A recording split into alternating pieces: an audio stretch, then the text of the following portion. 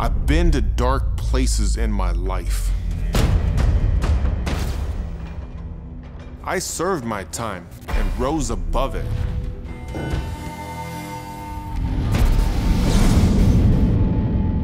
But now, I'm going back. The prison system in the United States is broken. What if prisoners got out and never returned? What if true rehabilitation was possible? What if we redefined life behind bars and taught them a real skill they could use on the outside?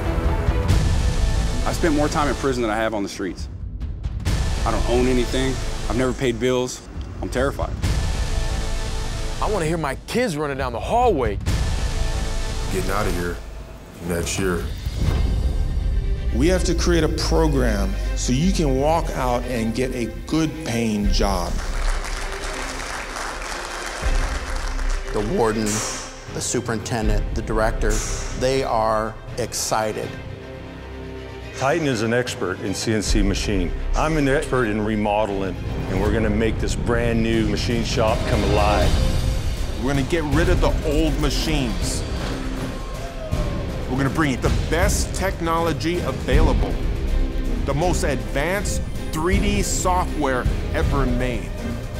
And we're gonna teach the inmates to create a part from nothing.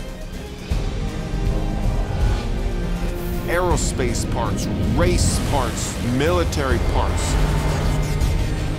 And we're going to build an elite manufacturing facility right inside the prison that can compete with anyone.